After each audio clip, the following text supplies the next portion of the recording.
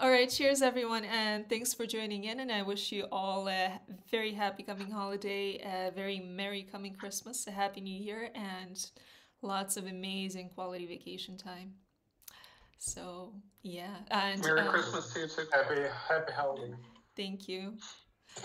And I don't know what your plans are, but I'm so grateful that you took your time to watch the self concept workshop and came up with a few questions for things that maybe I need to clarify, some gray zones, some questions that you may have, and this way that we can all talk and hopefully answer them. So Eric, who's gonna be the brave maybe one? okay. I will let you ask first. Thank you. I shall lead the charge. Um. So, uh, yeah. Thanks for having me. I've watched the workshop and I've been following your videos for over a year now, actually, and they've helped me a lot with my self concept. But lately, I've been struggling more with that again, and it's because of a specific thing I got going in my life.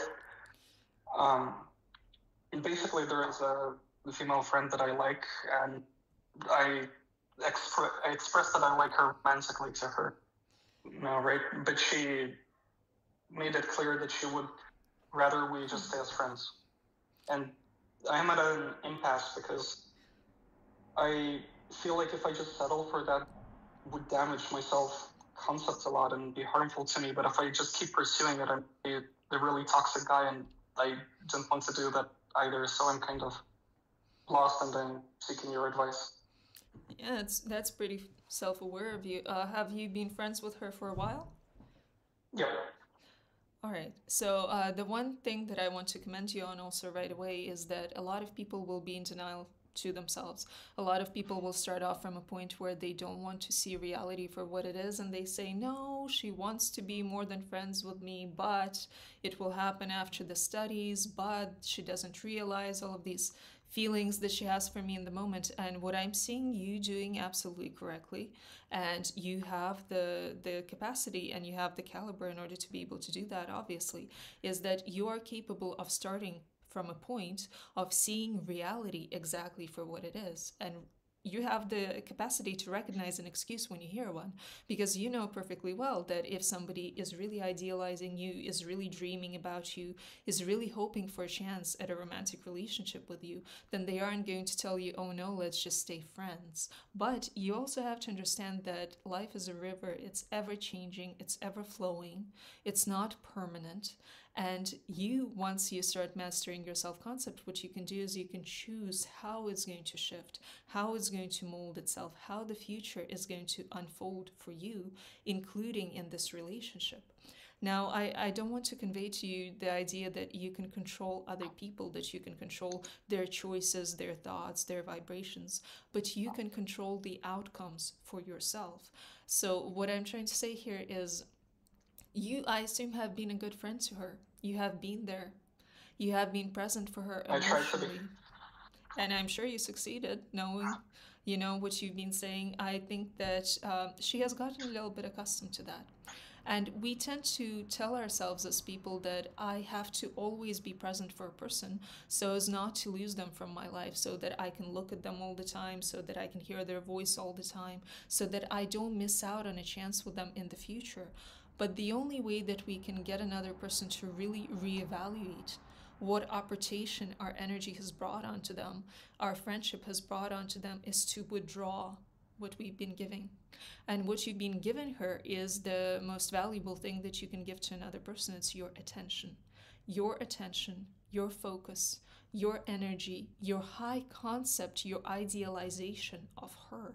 So, what happens if you choose to take that away and to withdraw that from her is that suddenly she starts feeling like there is an absence where presence used to be. She used to have something that she doesn't have right now. And there is no bigger move that you can make in order to make somebody, in order to make a girl reassess what you actually mean to her. To say, you cannot take me for granted. You cannot assume that I'll always be there for you, hoping that you choose me in the future. You made it clear to me that you don't see me as best option at this moment in time, whether you have someone else in mind or not. But you know what? I disagree with you. I know that I am the best option. I do choose me. I do value me. I do see what I am worth as a romantic partner. And let me tell you, you're missing out on this. And then you recognize that what is happening now, it's basically the manifestation of your past beliefs, of your past self concept, of your past momentum. And as you take your attention away from her, as you take your energy away from her, you have to bring them back onto you, and you have to use them and start questioning yourself. What beliefs did I hold? What behaviors did I engage in that allowed me to create a concept of myself as somebody who could potentially not be chosen as best option in love? What can I change in terms of my belief system, in terms of my mental processes, in terms of my emotional processes, in terms of the way that I choose me, I value me, I support me. I go to great lengths to be there for myself, and therefore I do not accept less than from other people. So what you're creating is a win-win. On the one hand, you're allowing her to feel the absence of you and your attention, your support, your energy, and therefore reevaluate what you mean to her. And on the other hand, you're bringing it back to you and saying, I will use this to shift, to mold, to create a reality that is more favorable to me. And this reality is either going to involve you coming back and offering me more because I deserve more from you, or it's going to involve my shifting my self-concept in such a way that somebody who ends up being a lot better for me, a lot more appropriate for me, a lot more capable of making me happy shows up in my reality, and I lose interest in you. And you have to keep in mind, at first, it might be painful. It's not going to be easy for you to give up somebody that you've been present in their life a lot. You've been idealizing them a lot. You've been attached to them emotionally. They have been your mental companion for quite some time. But it's like a habit. You take it one step at a time. You don't suppress the pain. You allow yourself to feel the pain, and then you occupy your life with things that will help you shift your self-concept to a more favorable one in love. You occupy your life so that you don't feel an absence. You don't feel this hole in your life that you can't fill with her yourself, and you need to fill it with something. You need to convince yourself that you are a person that is abundant, that has a rich life, that has a lot of interests, that shows up for himself. This way it will be easier for you to start letting go of the outcome of this relationship. Does that make sense? Yeah, I think it does. So you're saying that I got so hung up on her that I need to detach myself and make myself more emotionally independent. And once I do that, then maybe she'll also reevaluate what I meant to her to begin with. Is that right? Yeah, sort of. I'm saying you shouldn't accept less than what you actually want. You should be true to yourself. And being true to yourself means acknowledging to yourself that what you actually want isn't just a friendship. You're not disinterested here. What you actually want is not to be friend zoned. What you actually want is this person as a partner, and not settle, not accept less than because you feel like you're worth it. Yeah. Thank you. Sure. That was very helpful. Yeah. All right. Anybody else brave here? Oh, can I be the next one? Go for it. So I've been watching your videos for a period of time, and I have a question, and I believe that you are the only one who can answer it. Mm-hmm. So the thing is that my my feelings and my mood are inconsistent. They changes rapidly, and I can't control them. Like my whole day can be ruined without visible reason, and I don't know what is the reason and how I can solve this problem. And do you think that these changes in your mood, are they the result of changes in your thought patterns? Are they the response of you shifting from a very negative state of mind to a very positive state of mind, or is it something else? Maybe it is. Like, do you have wide mood swings that are related to what you're thinking about yourself? Mm, um, uh, yeah, like, Okay. mm, yes. Okay, so here's two things that I would focus on, right? The first one is it looks like there is a bit of a source of anxiety in your life, and it's probably a source of anxiety that you are not processing, that you are suppressing, you're not connecting to these feelings and these emotions. And it's not that you're supposed to identify with these feelings and emotions, but you are supposed to feel them and you are supposed to release them by feeling them. And one of the best ways to do this is to use breath work. When you use deep breathing, when you use steady breathing, when you engage in any kind of athletic activity that allows you to breathe in a consistent pattern, to breathe deep, to breathe hard, it's going to help manage states of anxiety. For example, if you go for swims, if you spend a lot of time underwater, that is going to help you balance out your mood. And you will feel very different after half an hour swim, after a 1 hour swim when you come out. Now, there is a second possibility here too, because people believe that we're separate entities. I believe that because I have my body and you have your body, that means that I do not know what is going on through your head. I don't know what you're feeling at the moment, but that is not true, because you are vibration, you are energy, you are swimming in a sea of a vibration, and you are swimming, you're a wave in an ocean, you're a wave in an ocean of humanity, you're a wave in an ocean of God, and you're always connected to that ocean. For example, has it ever happened to you that you go for a walk in the park and every time that you turn down a certain road, you have the same thinking pattern, you think about the same things?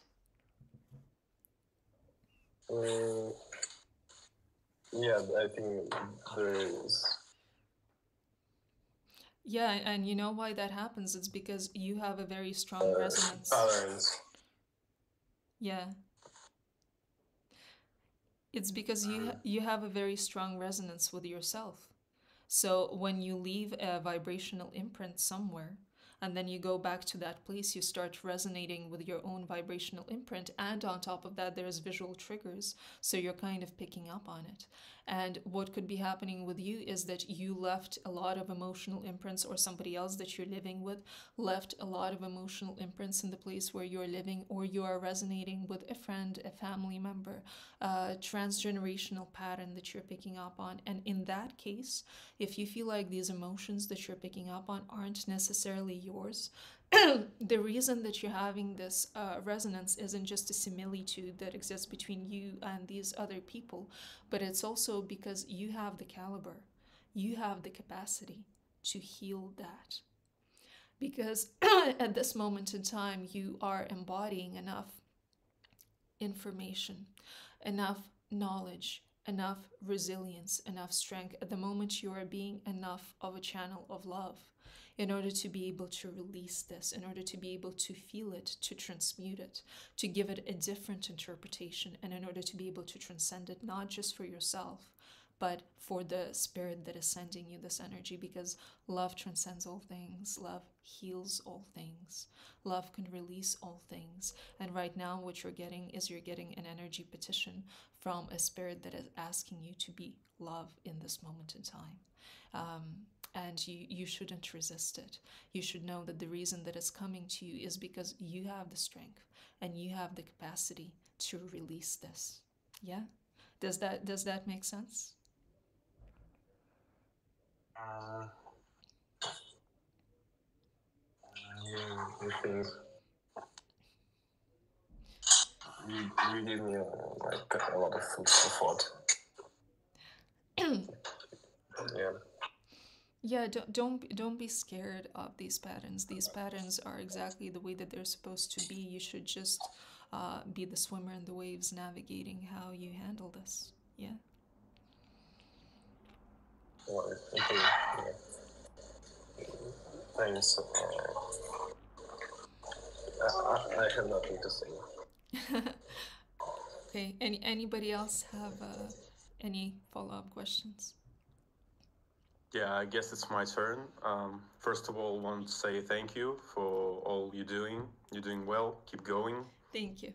So I have questions. You talked about self-concept a lot, but I'm confused because I don't understand if it's the same as the law of assumption. Is it the same things, or what's the relationship if it's the different things? You know? Okay, so let me give you the law of assumption the way that I see it, right? The way that I see the law of assumption is that as I assume, so it shall be done unto me. As I assume I have it now in this moment of time, that is actually what is going to come about, and that is actually what is going to happen. But what is your self concept? Your self concept is your assumptions and your beliefs about yourself. So basically, you're not trying to assume that reality is a certain thing. Why? Because reality is dense. Reality takes a while to shift because you cannot directly control other people. They have a lot of other energies that are affecting them. You can either resonate with them or not resonate with them. So you take the one ingredient that you can control. What is the one ingredient that you have control, that you have power over? It's you, right? And so when you are working on your self concept, you are saying, I embrace the law of assumption among other things as well. My soul's plan, I embrace that as I believe I have it right now, as I believe I am right now, so it shall be done unto me. And I'm going to focus on it from the standpoint of what is under my control, what I can change, mold, and shift. I am a character. I am a character in a play, and I get to choose what kind of character I want to be. For example, if I choose to be a king, then I am capable of making the kind of choices, the kind of decisions, having the kind of expectations, and taking on the kind of responsibilities that a king would, but a commoner wouldn't. Most other people would not be capable of doing that. And if I consistently act as a king, I convince myself that I am a king, that eventually a reel or a movie has to start playing in my reality that resonates with my assumption that I am a king. So you are not denying reality. You're not saying, my neighbor Peter is a king and insisting that they are when they could be rejecting that. You're saying, this is the kind of character that I am. And through that kind of character, through that kind of self concept that I am choosing, my world concept is going to adapt to that because the things that I resonate with are going to be attracted to that. Now, I don't know if this is something that you're struggling with, but where a lot of people get taken aback is the pendulum effect. It's one of the Hermetic principles, which is the measure to which the pendulum swings to one side will be the measure to which it swings to the other side. So when you are saying, I am a certain thing, you will see immediately a lot of evidence coming in that says you are indeed, but you will also get an equal amount of evidence that says, no, you're not. Look at this. Look at that. Did you expect that problem to come your way? And so what you do then is you don't react to it. You don't emotionally feed into that. You see reality for what it is. You see the contrary evidence. You see the problems. If you need to take actions to resolve them, you do. But you also tell yourself, but this is an exception. This is an anomaly. This is not normal for me because I am a king and kings don't get treated that way. This doesn't happen to them. Why? Because reality is moldable, right? It shifts. Reality is our mirror and our reflection. It shows to us what we're being in the moment. It shows to us what our vibration, where our energy, where our beliefs are. But you can see how the world has changed over the centuries, over the millennia, over the years. Why is it changing? Because the things inside of the world, or that the world is inside of, are beginning to shift. And so you can shift the world as well. You can shift the mirror as well. You say reality is this now, but it doesn't have to stay this. And I'm going to guide where it's going towards with my self concept. Does that make sense? Yeah, pretty much. Thanks. Sure. You haven't asked anything. Do you have any questions? Hi, sorry, I've had this question since the start, like when the first guy you were answering this question. Yeah. And I was wondering, like, you're saying that at the first few days when you're leaving her,